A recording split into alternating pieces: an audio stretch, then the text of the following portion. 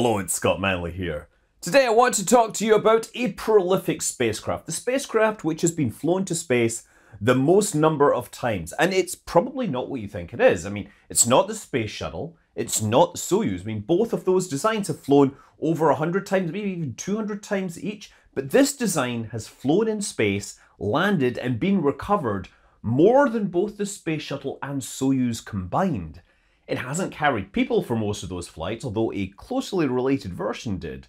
Now, if you guess that I'm talking about the Soviet Zenit spacecraft, then give yourself a space nerd point or whatever floats your boat. So yeah, the Zenit spacecraft was a prolific Soviet spy satellite which flew from the 1960s right up until the 1990s, performing optical reconnaissance for the Soviet military.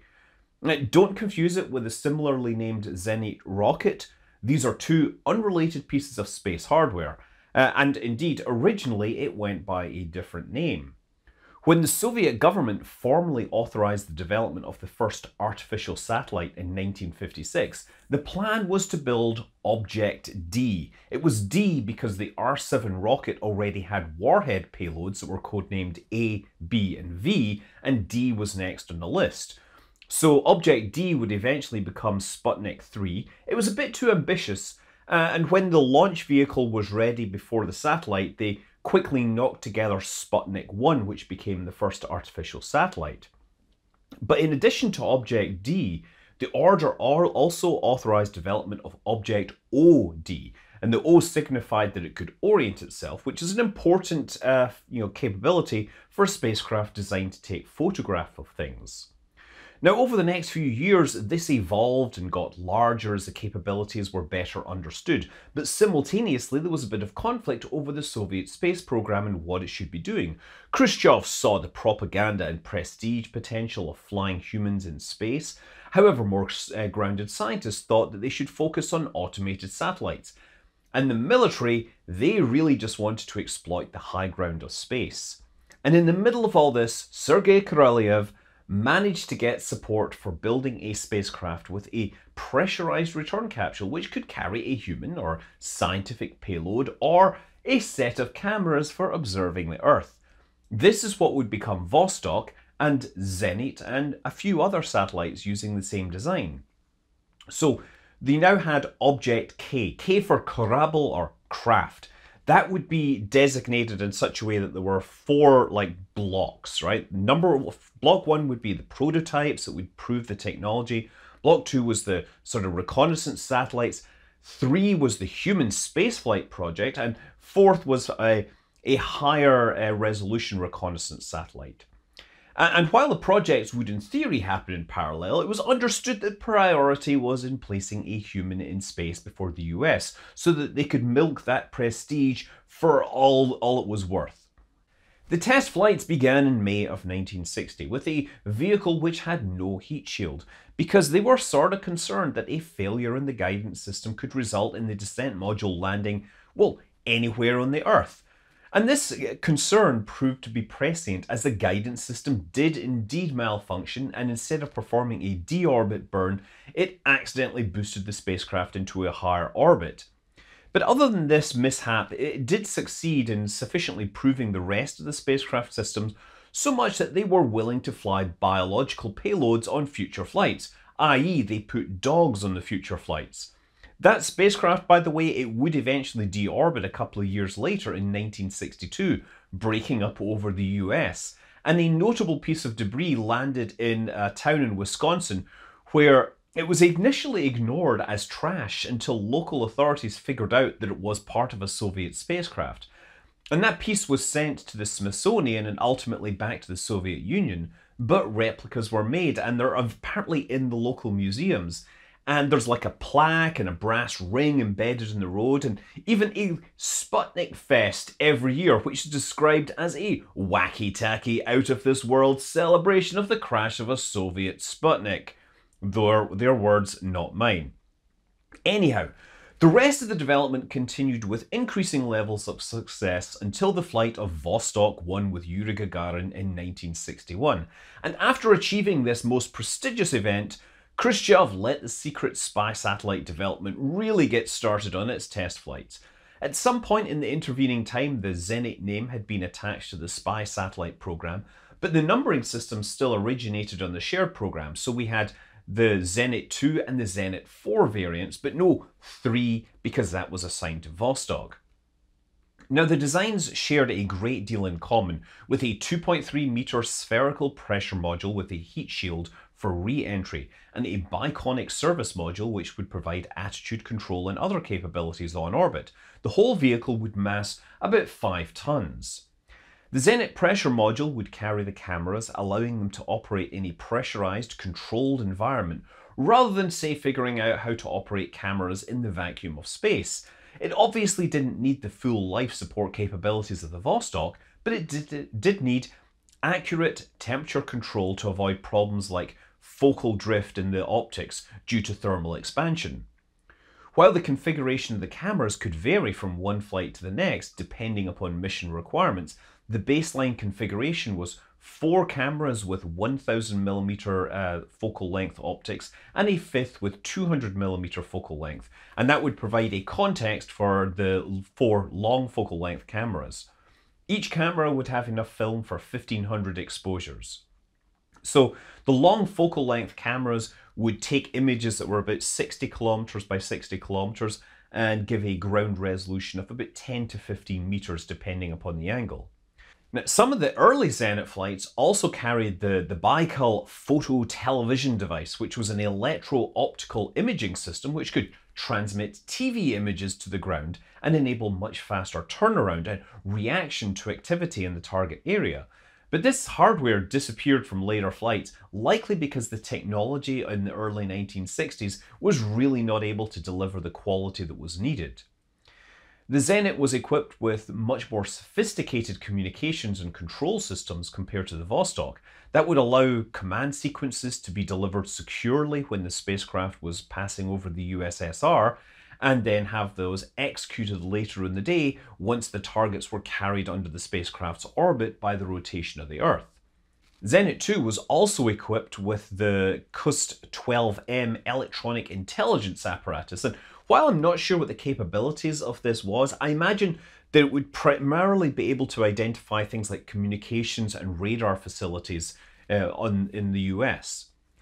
Finally, the vehicle was equipped with a self-destruct system which could activate if the deorbit occurred in the wrong place, or if deorbit failed completely and left it stranded in orbit, ensuring the military hardware would not fall into the hands of an adversary. So, the Zenit 2 launched in the same Vostok variant of the R-7 rocket, equipped with the Block E third stage powered by the RD-0109 engine. It would be placed into a low Earth orbit for a week or two of operation before firing its retro thrusters and returning the capsule to the Earth for analysis of the film. And the first launch occurred in December of 1961. However, it never made it to orbit after the launch vehicle failed early on.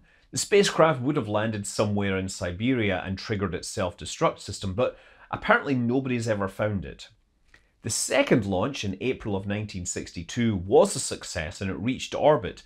And being a secret mission, the USSR gave it the public designation of Cosmos 4. It was supposed to fly for 4 days, but it developed a problem with the orientation system and it returned a day early. The first fully successful flight was Cosmos 7 in July of 1962. This also carried a secondary payload. It was a set of experiments for radiation measurement. Indeed, many of the Zenit spacecraft would carry experiments alongside reconnaissance hardware. I would imagine that having the secondary experiments on board would offer some degree of cover for the true nature of these flights. So this would evolve into the Zenit 2M design, also known as the Gector. This added a science module on the front of the vehicle, the Nauka module, basically the same name as the space station module. And this was a largely self-contained science module with its own power and communication capabilities, relying on the Zenit primarily for launch and stabilization on orbit. And it would be cast off and left in orbit to decay naturally when it came time for the Zenit to return to Earth. The Nauka hardware was occasionally used to carry extra batteries to extend the on-orbit life of the Zenit. So the baseline Zenit 2 flew for 74 times up until 1970. The 2M flew 92 times from 1968 to 1979. So in addition to these Earth reconnaissance satellites, there were a couple of scientific versions of this design. So the Zenit 2M was evolved into the Bion satellite, and that meant instead of cameras, it would carry biological payloads in the pressurized module. It would actually carry monkeys at one point. The module out in front would be used to carry extra batteries to extend the mission. So the first Bion flight was in 1973. That flew 11 times up until 1996. And interestingly, Bion 3 in 1975 would carry a payload from the USA. This is the first time that US experiments would fly on a Soviet spacecraft, a spacecraft originally designed to spy on the USA. There's also the Photon satellites, which were dedicated to research payloads. Because if you have a nice, stable imaging platform, that also works pretty well as a nice, stable platform for studying microgravity. It pretty much looked similar to the Bion or the Zenit 2M design, again with the battery module on the front, but without life support system and instead scientific experiments involving things like crystals and furnaces. So Photon began launching in 1985 and it launched as recently as 2007 with payloads from the European Space Agency. And there's also a new generation of Photon and Bion, which still use the same spherical descent module, but they have a new service module with solar panels to enable orbit lifetimes of 6 months.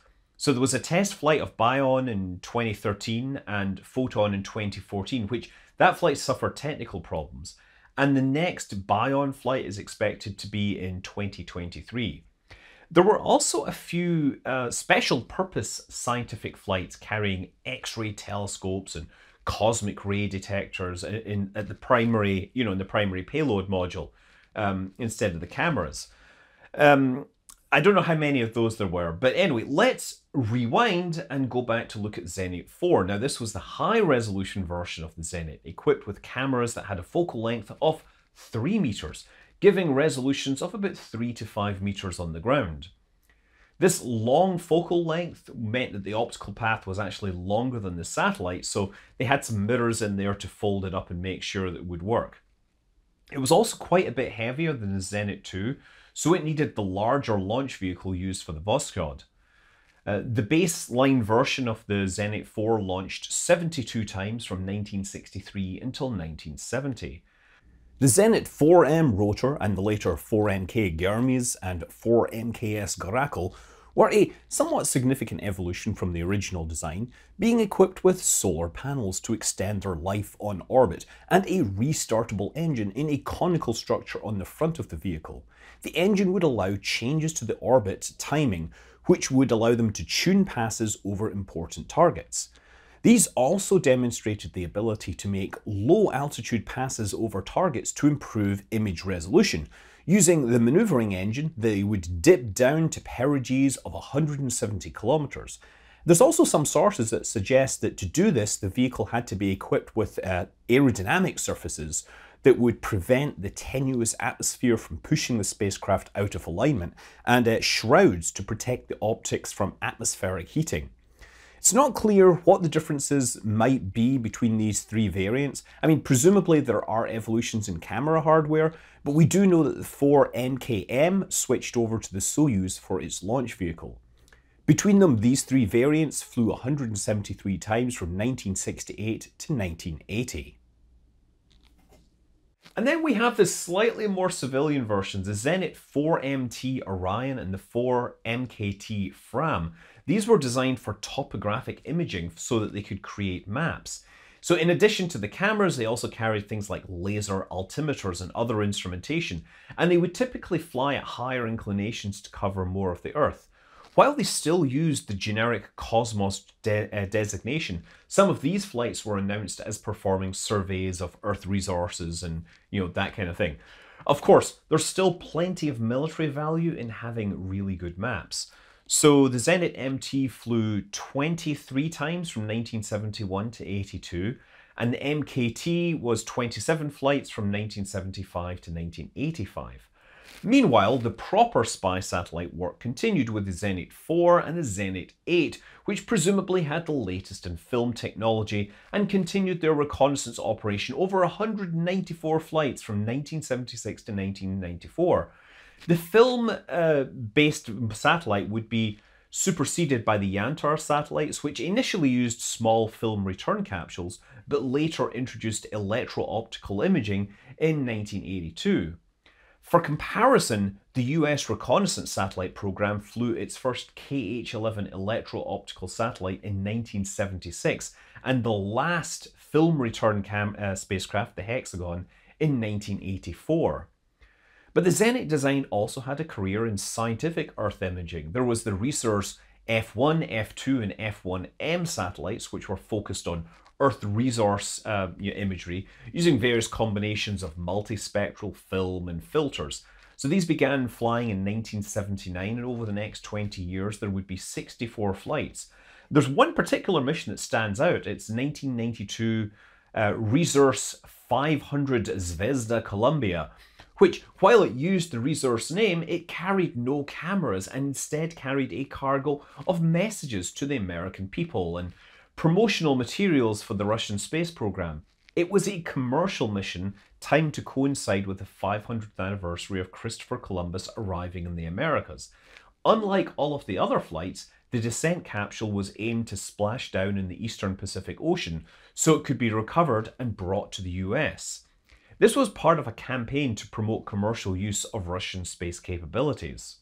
So this is a spacecraft that dates back to the 1950s, and while most people see that Vostok had a short life, the design continued being used up until the 21st century as a spacecraft able to keep its payloads stable and secure in orbit and then return them to Earth. It flew as a spy satellite over 650 times. And if we add in the Vostok, Resource, Bion, Photon, and other variants, it's probably about 750 flights of the design. Only recently has Starlink surpassed this count, but Starlink satellites are small and dozens are launched on each Falcon 9. Vostok, Zenit, and their descendants are launched one at a time on a single launch vehicle devoted to each spacecraft. Each of them is 5 or 6 tons, and of course the number of landings and recoveries may not be surpassed for a very long time. I'm Scott Manley. Fly safe.